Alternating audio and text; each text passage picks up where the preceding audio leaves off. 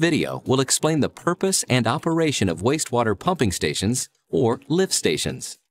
To illustrate how this system works, this video will follow wastewater from its source, through the local sanitary sewer system, and to a regional wastewater lift station.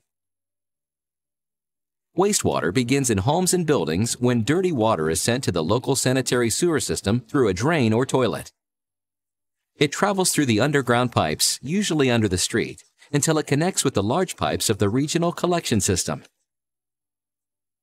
The wastewater flows downhill until it reaches a low point in the system where it can no longer flow by gravity.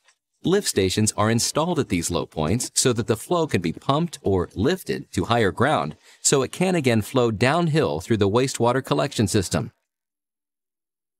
When the flow reaches the lift station, wastewater collects in an underground tank called a wet well. As the wet well fills, sensors measure the water level. Once the water level reaches a certain depth, the pumps inside the lift station turn on and force the wastewater out through a pipeline called a force main.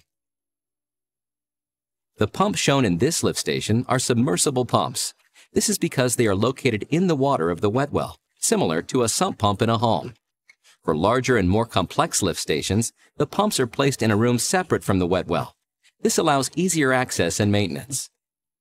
Lift stations will often have an above-ground structure to house the other equipment needed to operate the system. Placing this equipment above ground allows for easy access for maintenance and repair.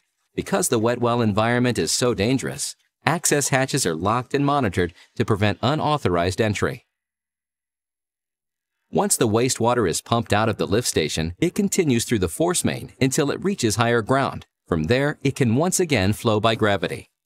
Ultimately, the wastewater arrives at one of the regional wastewater treatment plants where it is cleaned to strict standards before being released back into the environment.